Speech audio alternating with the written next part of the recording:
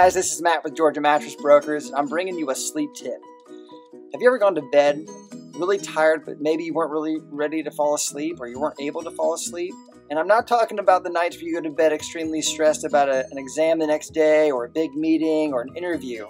I'm talking about just an everyday, ordinary night. You go to bed, kind of tired, but you're still not really able to fall asleep. There's a good chance that could be because you don't have a really good routine or a rhythm in place. One of the most important things you can do to make sure you're getting the most deep and restful night's sleep is to make sure that you have a good routine. Make sure you have a bedtime and try to stay within a half hour of that bedtime just about every night.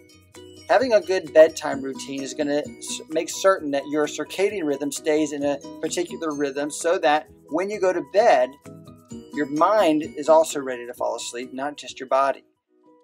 Secondly, one of the most important things you can do is have a good wake-up routine.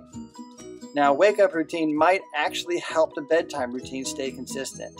If you have a consistent wake-up routine, that's going to get your body ready to take on the day, of course, but your rhythms are going to be in line. You may find you actually have more energy if you wake up earlier than you want to, but you're consistent with it.